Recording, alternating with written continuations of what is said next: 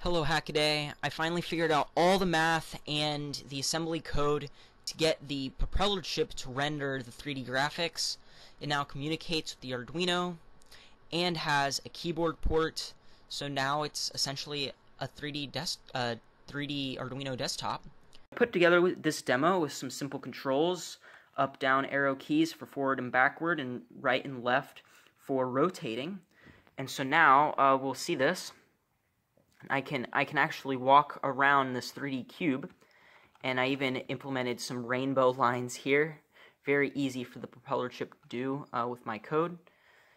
And so we can just walk around this cube if we want to, or even walk over it, and then look back, and there it is. So we can do all kinds of fun stuff.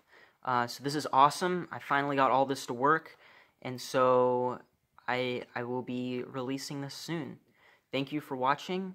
Have a great day, and if you're interested in following, hit that follow on Hackaday. See you later.